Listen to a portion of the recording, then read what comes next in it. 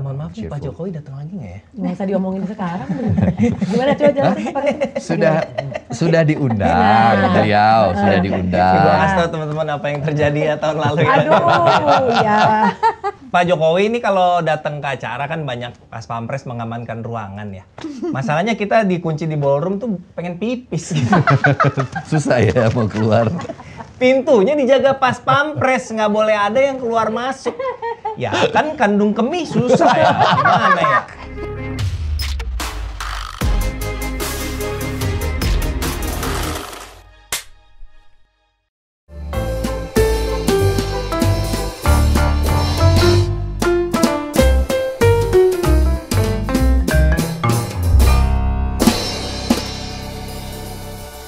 Kita punya evaluasi pasti Nas ya. Iya. Setiap tahun pasti ada evaluasi gitu.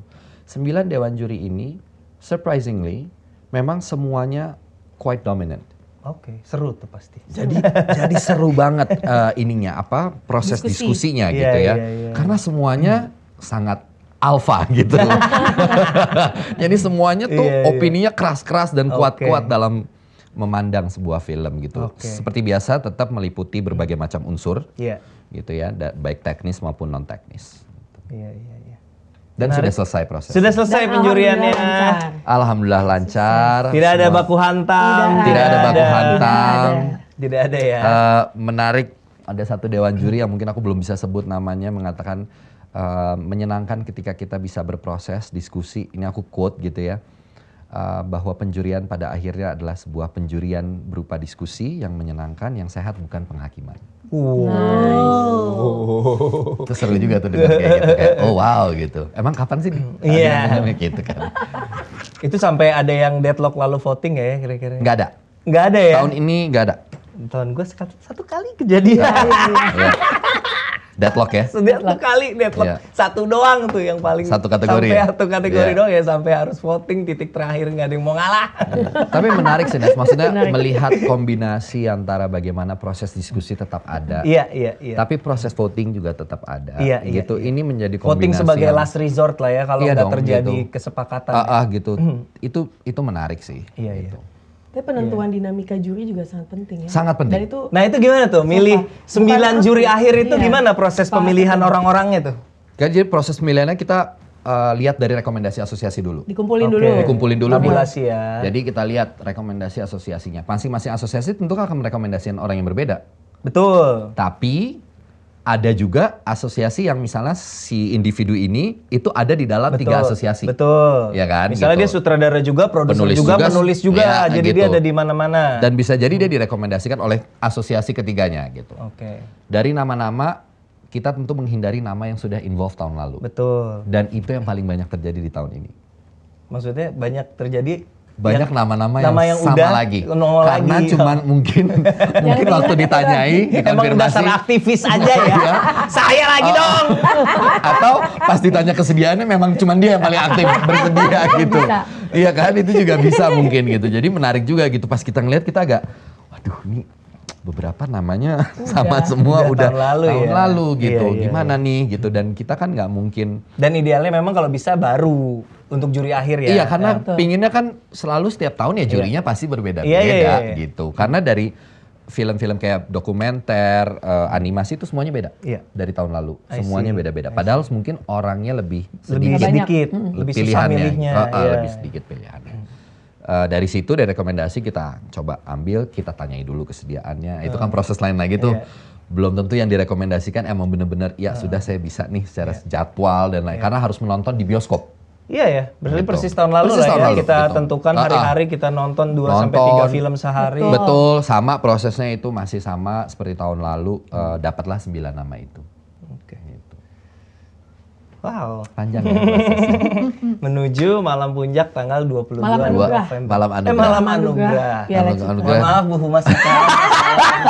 Saya di sini untuk membenarkan. Iya ya, luruskan saja. Malam Anugerah. Malam Anugerah. Malam Citra. Anugerah Piala Citra, Festival Film Indonesia 2022. 1 tahun Lihatnya lagi. ke kamera boleh? Oh iya, Malam Anugerah Piala Citra 22 November 2022. Iya. Jam berapa Bu? Dari jam setengah 8 ya? Setengah 8 kita, Jam 8, jam sorry. 5.30 red carpet sampai 7.30. Itu red carpetnya agak panjang loh, jadi benar-benar menghimbau yang sudah diundang untuk datang Betul. tepat waktu. Dan kita acara kita akan mulai. kita bikin kece banget gitu. Iya. Wah, luar biasa. Kita try to elevate sih dari tahun lalu. Oke. Pasti. Di yang mau nonton bisa nonton di YouTube-nya FFI ya. FFI, YouTube Berarti Festival Film Indonesia. jam 8. Dan jam 8 Budaya kita akan Saya. mulai Budaya Saya Kemendikbud. Itu YouTube. Oke, yang jadi akan bukan mulai. cuma di Juga, satu dari Carpet YouTube juga, doang? enggak. Oke. Kayak gitu. Oke. Jam 8 WIB teman-teman ya. Yes.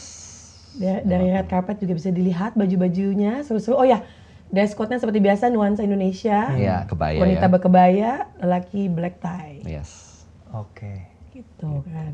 Dan kalau dilihat dari desainnya juga beda banget. Tahun lalu kan kita hitam emas ya. Iya, gold Tahun black. ini colorful. More colorful. Oh, kenapa tuh kalau boleh tahu? Mungkin karena kemarin inspirasinya begitu diskusi sama Mbak Inet sama Mas Garin dan teman-teman komite, kayaknya to represent kemungkinan film-film yang akan kita mencoba memetakan itu sangat diverse, sangat ini. I see. Kayaknya warna yang lebih colorful belum pernah kita coba I see. apply gitu di Iya, FFI gitu. iya. Why not gitu So sesekali. mewakili juga komposisi film-film Mewakili yang komposisi ada. film dan mungkin secara tahun lalu kita works banget dengan para duta-duta untuk grab anak-anak Gen Z-nya ini mulai attentif lagi sama yang namanya Festival Film Indonesia. Iya. Kayaknya why not gitu. Kita pilih warna yang agak lebih Mohon maaf nih, Pak cheerful. Jokowi datang lagi nggak ya? Nggak usah diomongin sekarang.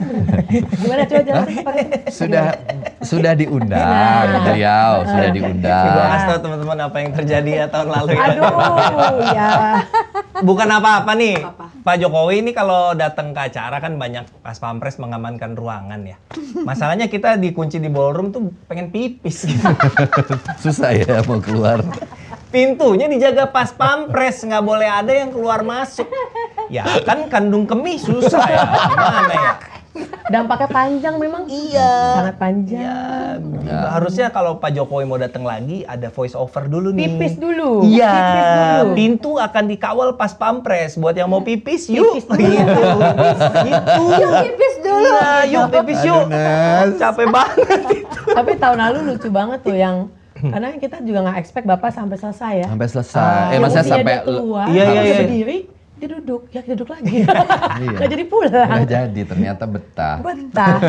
Sampai Tapi habis. it was Iya, ini ya, maksudnya momen menurut aku kehadiran presiden, kehadiran negara lah ya. Iya.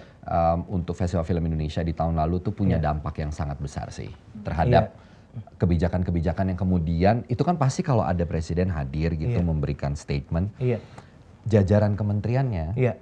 begitu kita mau ngomongin tentang film itu pasti perhatiannya menjadi lebih Betul. gitu, dan itu terasa di tahun kedua kita di FFI terutama ya misalnya gitu, itu berasa banget kayak soal gimana implementasi dana I see. apa segala macam, dana abadi kebudayaan dan lain-lain, itu perhatiannya terhadap industri film jadi agak lebih. Padahal sebelum Pak Jokowi datang juga dari kementerian sudah dibandingin era sebelumnya Oh, ya, jauh. sudah sangat jauh Sudah lebih jauh. support kan sama Di film Indonesia menurutku gitu. di bawahnya Pak Mahendra, Iya. support untuk film-film Indonesia ke kancah dunia misalnya gitu, yang mereka-mereka yang mungkin festival itu besar banget sih, nah, signifikan banget. Iya.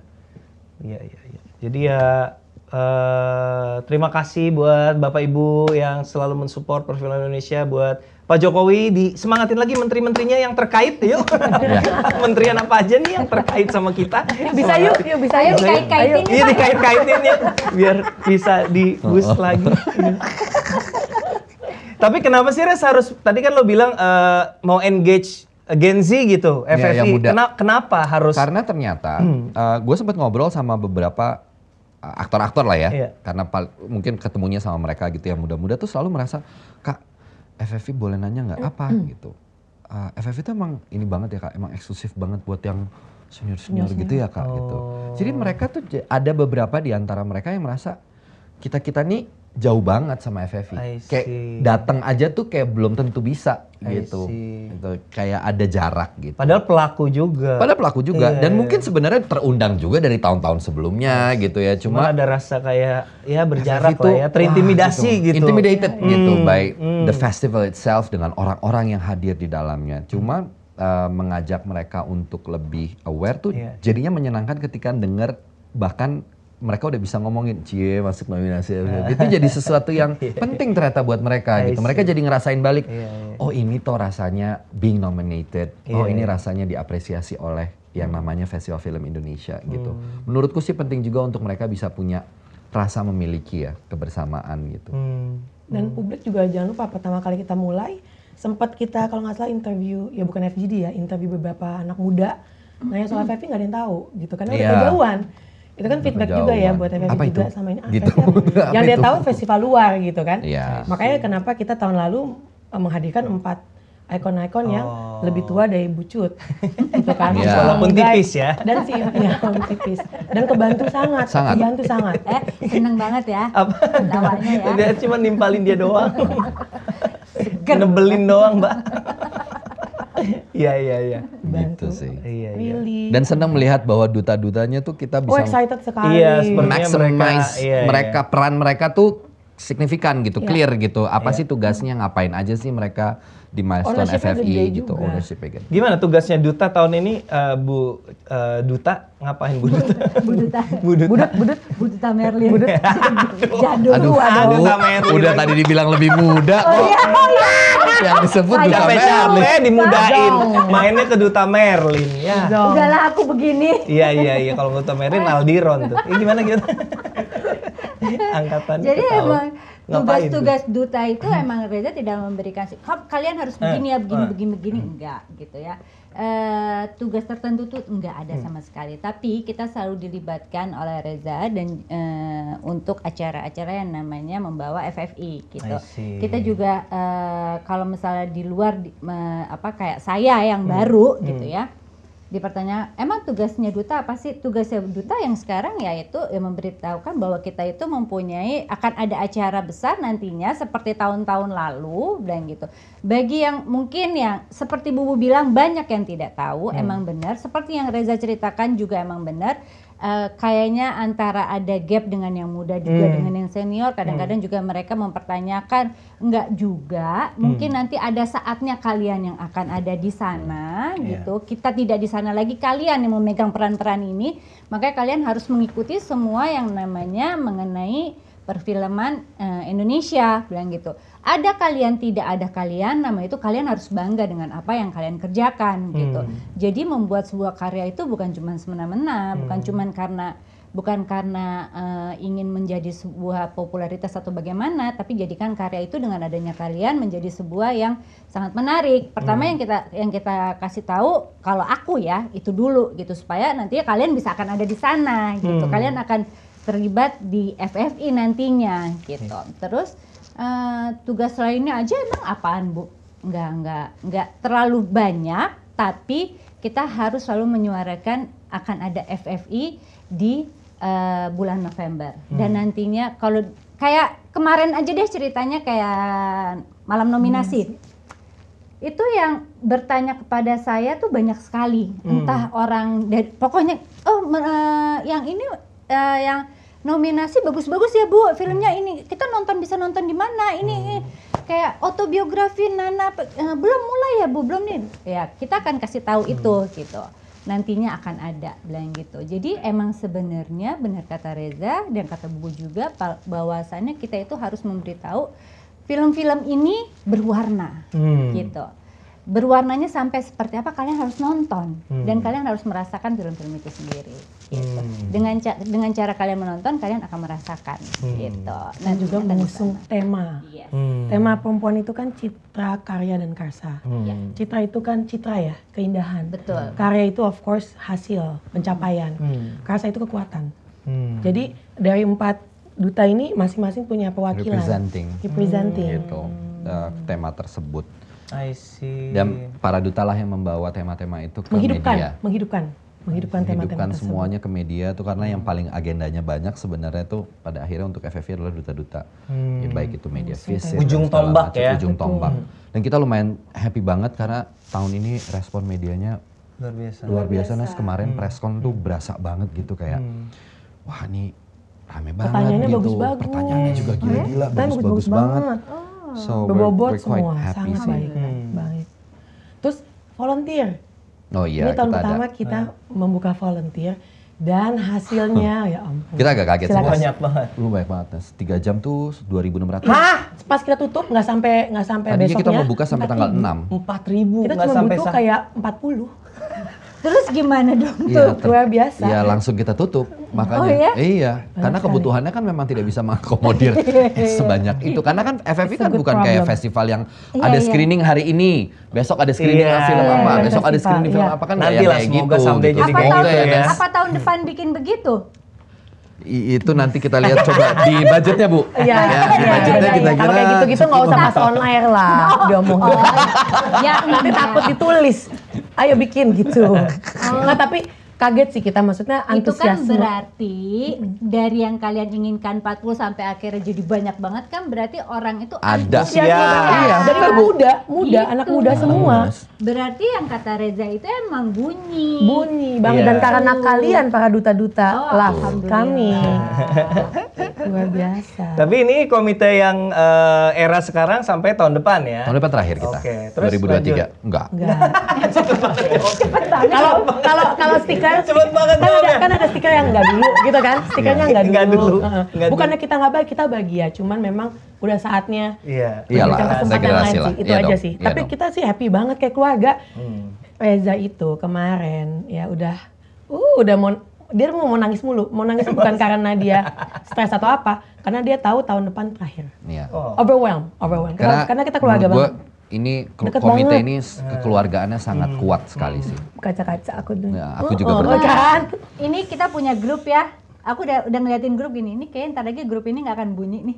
Kenapa maksudnya? Grup duta. Iya. Duta FFI. Udah mau selesai kayak- tugas. selesai. Kan udah mau selesai. masa tugas, udah mau purna selesai masa tugas. iya Purna kan gitu tugas. kayak ntar lagi nggak. Walaupun memang jarang bunyi, tapi sekalinya kita ketemu tuh kita bahagia gitu loh. Bahagia. Kayak kita, aku deh. Mungkin aku orang yang paling jarang me-WhatsApp satu persatu, halo gitu kan. Cuman sekalinya ketemu tuh kayak, aduh anak-anak ini tuh Feels emang- at home ya. iya baik-baik banget sih gitu loh gitu. Kayak aku ketemu Ernest kan jarang ya Iya, iya, gitu betul. kan. Iya. Tapi sekalinya ketemu menyenangkan gitu. Sama seperti mereka ketemu tuh aduh ntar lagi udah nih nggak bunyi lagi. Udah kayak Sedih keluarga, ya? udah kayak keluarga. Sedih ya? Siapa tahu bisa nanti dutanya keluar. Ya kan kita nggak tahu. Siapa tahu Bucut jadi ketua komite. Oh, Mas ya. Oh, kejadian di malam nominasi. Iya kan? Kejadian. Ketua komite FFI Gara-gara 2024. gara-gara dan yang mimpin seterusnya. doa beliau. Dan Iya. pada saat memimpin doa bagus banget. Aku langsung yang Bucut, ketua komite 2024. Patokannya mimpin doa-doa. Bagus banget. Ya, gini. Yang lainnya nggak bisa. Hari-hari gue doa semoga berfilm maju ya Allah, tolong saya ya Allah, saya nggak bisa apa-apa ya Allah. Gue cuma begitu. Ya ini gimana? Kita berdoa aja. Doa dulu. Kita berdoa Nah, aja kalau dulu. dia ketua komite begitu nih, kita doain Berdoa aja. dulu. Kita berdoa dulu. Iya kan? Slow. Nggak, soalnya Reza tuh sebagai ketua juga luar biasa loh dia. No.